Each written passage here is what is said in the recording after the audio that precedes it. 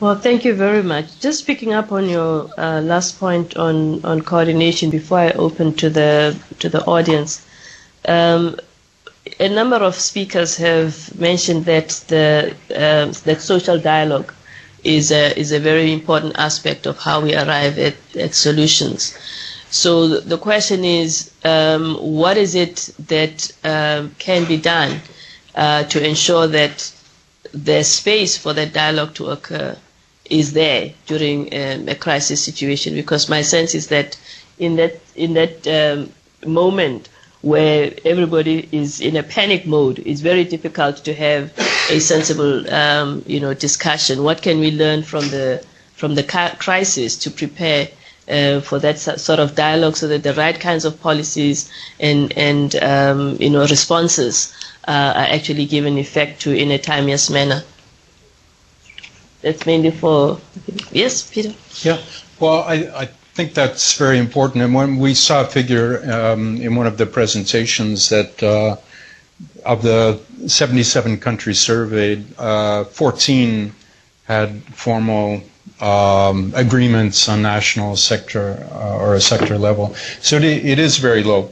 What is good to see, I think, is that it includes, the Scandinavian countries, Germany, and a few others that are well known, but also some important developing countries like Brazil. Your own country of South Africa, in fact, has established, I believe, good practices of social dialogue.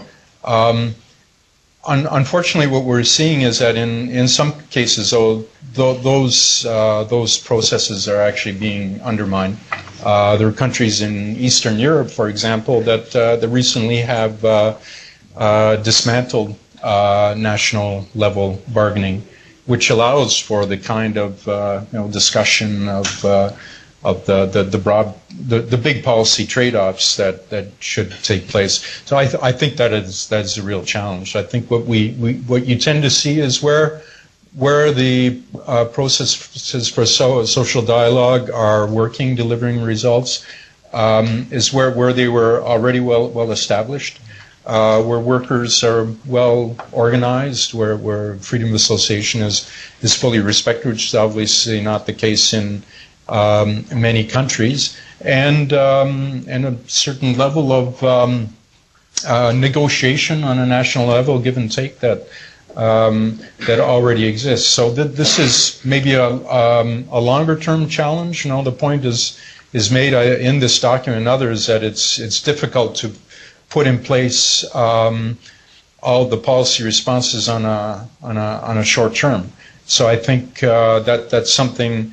I know it's part of the ILO mandate to promote that.